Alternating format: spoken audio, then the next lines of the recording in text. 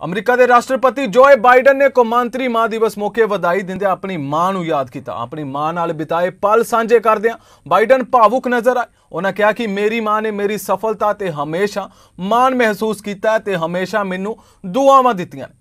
Mom was always about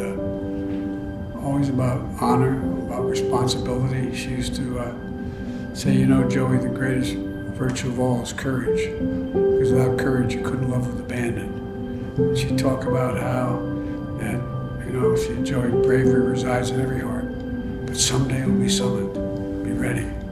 Every time I look at this picture of my mom, she was, I think, 92 years old, and this was at Grant Park out in Chicago, the night that we were about to be announced as the President and Vice President of the United States. And we're backstage, and they said, and now the President and Vice President of the United States of America. And my mom had my hand, she reached out and look at the look on Brock's face, and she grabbed his hand and said, come on, honey, it's going to be okay. It's going to be okay. That was my mom. The great benefit I had was all of my children got to know my mom really, really well.